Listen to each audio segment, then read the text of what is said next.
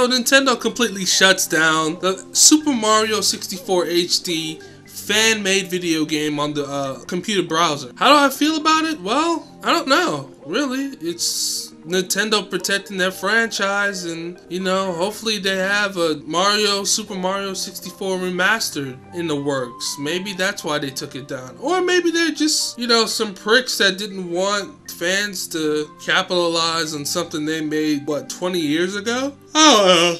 Excuse me, I'm tired of shit. I just woke up, I heard about this news. It just sounds very basic to me, you know? But after seeing the trailer for this game, I wanted to play the game for myself. I don't know if it was just the first actual level available for gameplay, or was it just like the whole game, you know? Because from what the trailer I've seen, it was just that one level, you know? And then I saw some tech demos on Unity that kind of like showed the sunshine mixed with Super Mario 64-esque gameplay. So hopefully, you know, we can all learn from this. Don't fuck with Nintendo, because apparently they're doing the same shit for YouTube. And that's why I don't cover Nintendo games, because I'm not giving up any more money to any more companies. I'll talk about it in the news or whatever, but I'm not having no gameplay, none of that bullshit.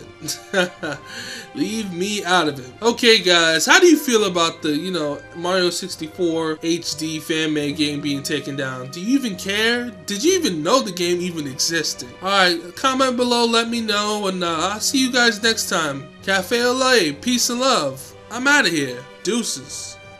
AlterElement Games, where gameplay is everything.